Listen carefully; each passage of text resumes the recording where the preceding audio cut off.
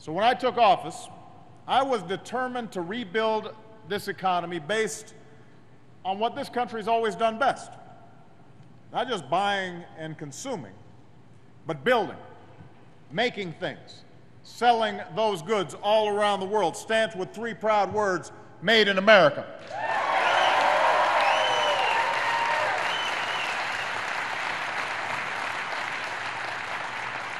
And that's why one of the first decisions that I made as president was to save the U.S. auto industry from collapse.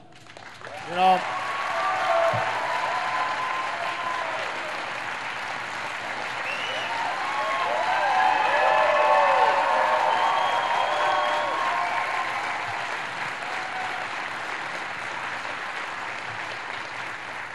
there were a lot of politicians who said it wasn't worth the time and wasn't worth the money.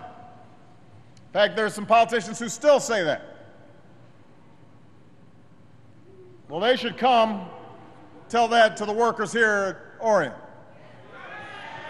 Because 2 years ago, it looked like this plant was going to have to shut its doors. All these jobs would have been lost. The entire community would have been devastated. And the same was true for communities all across the Midwest. And I refused to let that happen. So